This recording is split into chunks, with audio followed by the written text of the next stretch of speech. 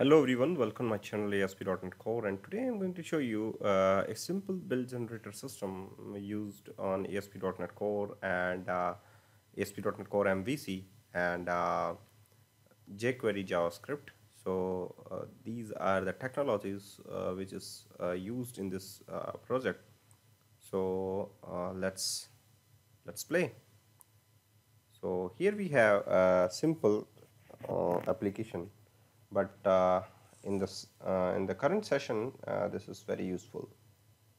So here we have the customer name like I'm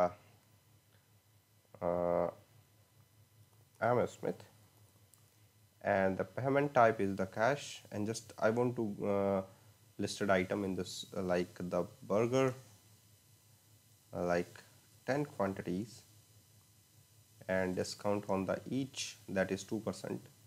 So here we have 490, and just I want to add burger one more, like just I want to add one more burger, and there is a no discount on that burger, so 0.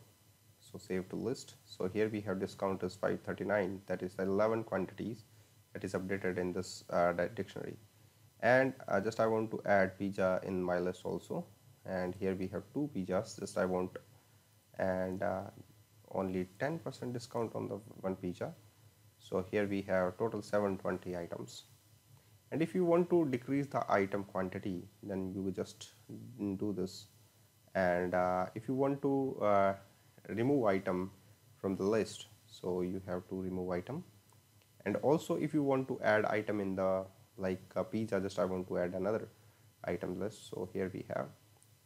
And just final submit by the customer name, that is Amit Smith, and you have to just click on the final submit, and your data will be saved into the database table.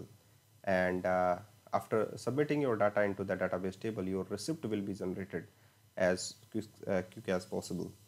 And here we have a bill number, customer name, from address, and total payment, and item number, item name, price, quantity, and discount and total will be displayed on your bill receipt.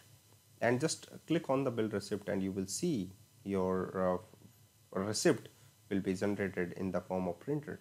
So here we have a bill receipt, bill number, from address, customer name, item number, item name, price, quantity, discount, and total. So here we have a bill receipt, and also that will be saved into your database table. So just open Visual Studio and you will see your table, that is bill and customer details and details. So you can see, if you want to show the details of the last submitted bill, that is, you can say, your Am Smith. So here we have a you can say that bill is actually stored in the details table.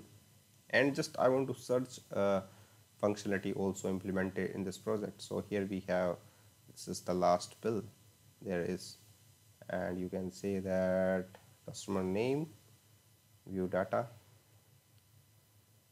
So here we have some sort of data will be saved into the database table.